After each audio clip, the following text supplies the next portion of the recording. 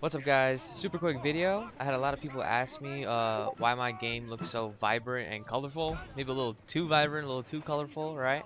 Um, but I wanted to just show you real quick how to color correct Conqueror's Blade. I only know how to do this on if you have a NVIDIA graphics card. I don't know if AMD has the option, but basically if you have a NVIDIA graphics card, right? You click Alt Z, and over here you have a game filter. It basically lets you add a filter to the game. This is how Conqueror's Blade actually looks like. Alright, so you can look right here. This is how the game is actually supposed to look like, but with the filter I have on, it changes a bunch of stuff, right? The brightness and contrast and the colors.